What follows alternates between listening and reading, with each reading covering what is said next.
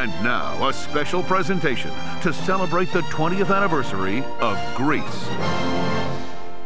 What'd you do this summer, Sandy? Oh, I spent most of it at the beach. I met a boy there. I think Grease has a timeless quality. There was just this magical quality in this movie that's made it last for so long. Sandy! Danny? I feel a part of history. I don't know if I would trade Grease with anything. Summer loving had me a blast. Happened so fast. We thought we were just doing a little musical for teenagers, and nobody felt that this was going to be a huge hit. It had all this energy to it. It was every fantasy I've ever had, having grown up with movie musicals. You know, it really wasn't like work. Everybody loved being there. Sandy! There was such a sense of style and color. We actually stayed in character all day long. Hi, Frenchie. We'd call each other by our characters' names, and we would sing a lot of old 50s songs. Making this movie was like being the president of your class in high school. It was a big party from the very first day until it ended. It wasn't so rough having to kiss John Travolta, but having to do it in front of the crew, that was new for me.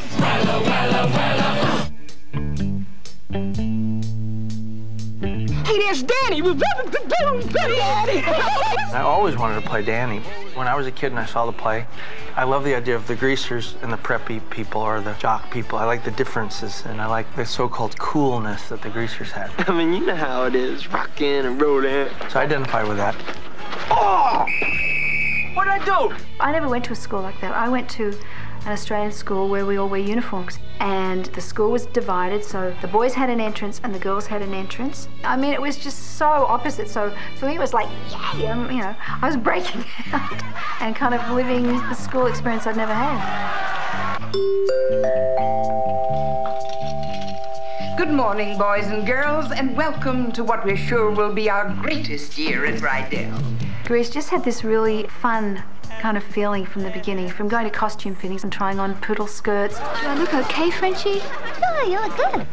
The first day we started, we didn't have a rehearsal or a read-through. We had a sock hop. They pulled us all in together, and we all had to, like, sink or swim, and we'd have a lot of, you know, circle dances and this and that and the other. There was a high school sensibility about the whole production. Jan, that is so adolescent. We are adolescent. The cast was always joking around and playing tricks.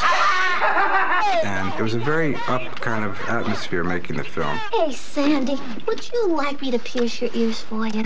It was like we just took all our high school experiences and put them all together in this one really fun-filled summer. I had history with the Broadway show. When I did the play, I got to do Duty, which is a smaller character and a more innocent, naive character. And I always wanted to play Danny, but I wasn't old enough yet in the play to do that. He had this charisma, and he knew that character inside out from being in the show and knowing about the show, and of course being able to dance, which people love to see him do. I think he was the best Danny Zuko we could have had. He was just blossoming at that moment for the first time, and he had so much youthful energy and sex appeal and warmth. Oh, come on, Sandy, don't make me laugh. Ha, ha, ha. John was playing supposedly this tough guy, but he has this sweetness that comes through no matter what he plays. The first time I really met him was when he came to my house, and he was very cute. That was my first impression.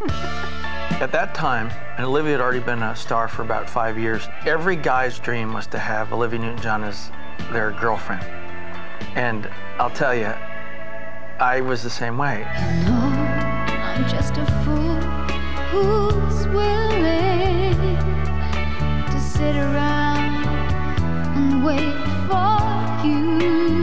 John always liked the idea of Olivia Newton-John, and we approached her, and she was hesitant because she didn't know if she could do it. She didn't know if she'd feel comfortable with me, with John, And so she asked to have a screen test. I had bad luck with acting. I did it at school, and I was president of the drama club, and I had made a really bad movie in England, and I was really shy about making a film again. So I said, yes, I'd be interested, but I really would like to do a screen test to see if I'm any good, and to see if the casting with the male lead is going to work.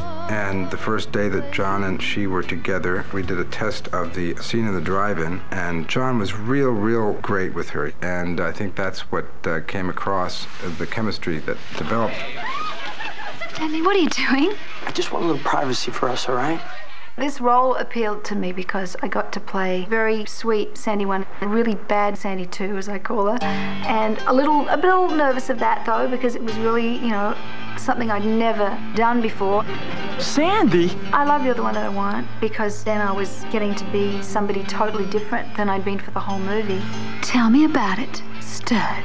And it was just a great song. You could just hear it right away. As soon as that thing started, it was a hit. You better shape up, 'cause I need a man, and my heart is set on you. We went to wardrobe, and I think we decided on black. They found these pants that were really from the 50s, and I was sewn into them in the morning because the zip was broken. And my always thought was, what if I need to pee? What am I going to do? I'm totally sewn into these pants, so I couldn't drink. It was very funny. So I got dressed in the outfit that we'd chosen and went out around the crew. She came to show me the makeup and hair that she had come up with for that character at the end. And everybody, all the crew, just became like wolves. They all came around her, and she was so sexy, and everybody was reacting to her completely differently. It was very freeing, and it was really fun, and I got to act and really act out. And I hear later that the girls wanted the outfit. The guys liked the outfit, so I thought, well...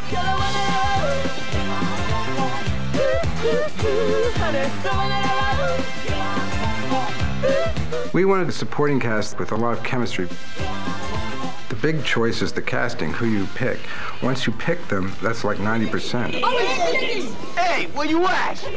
We're right here. Where were you all summer? What are you, my mother?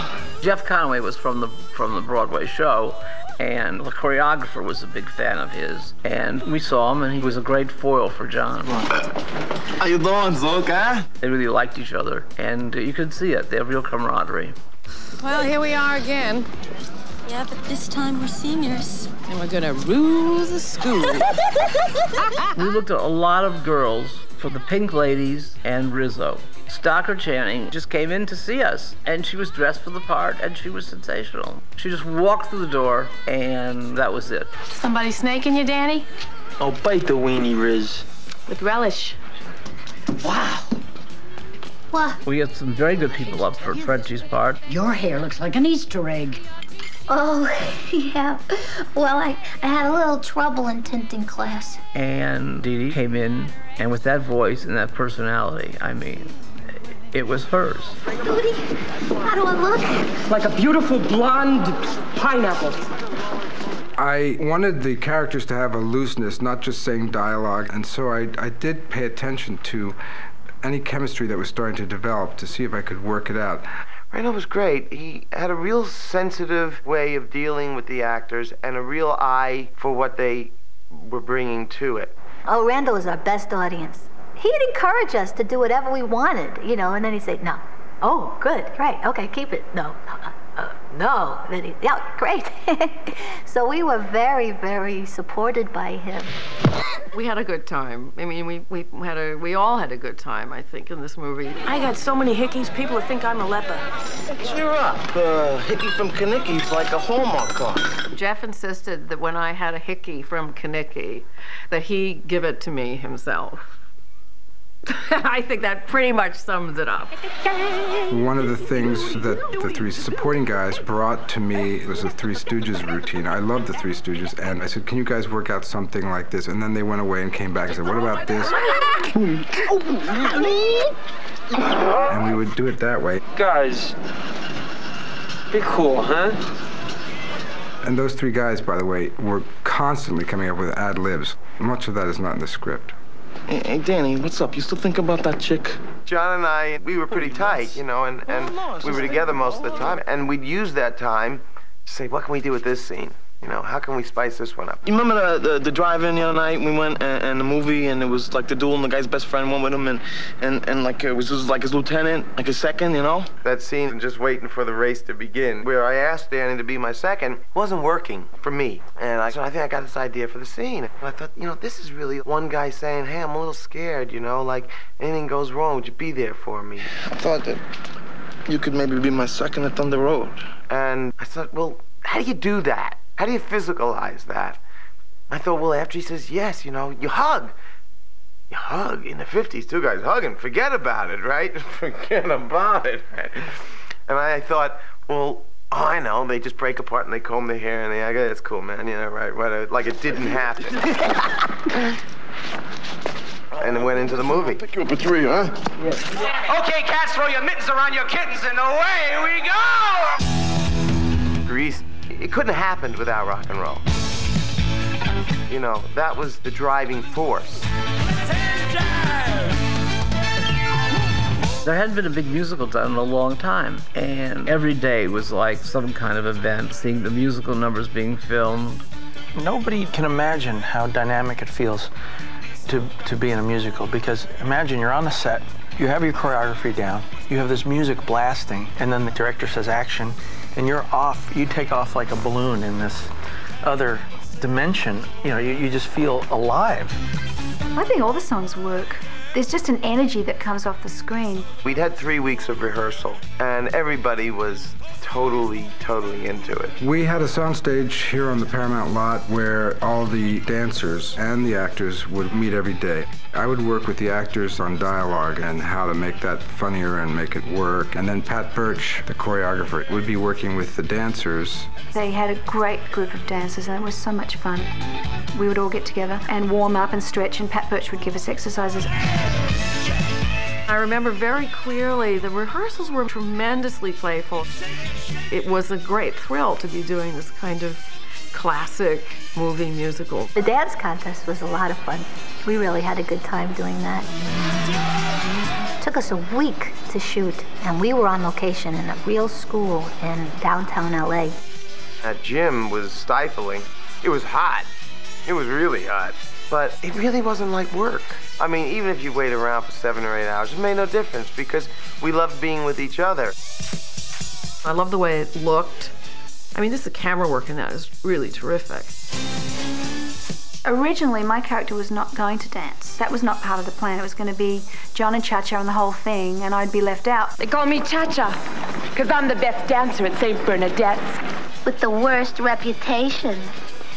Let's go, Sandy. But when Pat Birch see that I could move one leg in front of the other, she put that little bit in for me. But that wasn't in the original script. Everybody thinks that the dance contest is all sped up because we're moving so quickly. It wasn't. It was that electric, that kind of spirits and energy. The first thing I noticed about setting up shots was that I'd only worked in television up until then. And looking in here and seeing this wide angle lens, it looked really cool. I knew I was in the big time. In the case of Grease Lightning, it had a surreal or dreamlike feel, so we ended up having a white background and having the colors be kind of vivid. Grease Lightning was fun. We based it on the Broadway choreography, and we just had to heighten it to a cinematic dimension. So Pat Birch had more gymnastics going on. The guys jumping over each other and flipping. Pat Birch really made it into a big dance number for Jeff and John. Turning the car from an old car into the new spiffy car was just a fabulous idea. And the transition of going from one to the other was him sliding under the car, which seemed like a fun way of making the transition. It was just so full of energy and fun.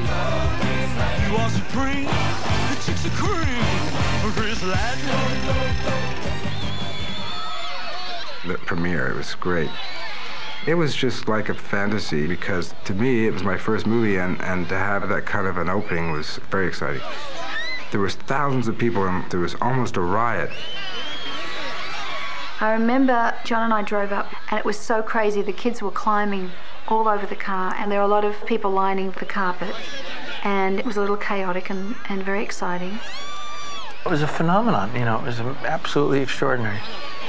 It was like those premieres of yesteryear when stars would show up and the streets were mobbed with people and the red carpet walking everybody in. It was one of the most exciting nights of my life. I remember just sitting there in that theater, and there was this ripple of excitement. And then that first big production number, whoosh, it was just like a big wave hitting a beach when you sat in the movie theater. It was really thrilling. The movie was really well received by the audience, and the party was great, and parties were always great in those days. I started out the premiere with Sandy 1. I came in a prom dress, a very pink, poofy prom dress. Saw the movie, and then after the movie I changed into Sandy 2, like a pink ladies spandex version for the party. It was so much fun. We just had such a great time. And we'd really, really dance all night long. We're one of a kind, like dip-dip-dip-dip-dip-doo-wop-doo-doo-doo. You know, Grease is something that only comes along once in a great while. It really was the senior year you always wanted. When I watch it now, I basically see this energy that was there among the cast, the tremendous enthusiasm. They sort of stopped making movies like this after we made it. I mean, I can't think of another big musical since then. I really feel like we made friendships that summer that are there for now and forever.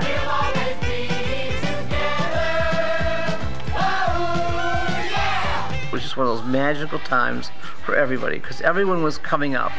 This was my first really big movie, and John's really big movie, and Olivia's big movie, and it was all just joyous.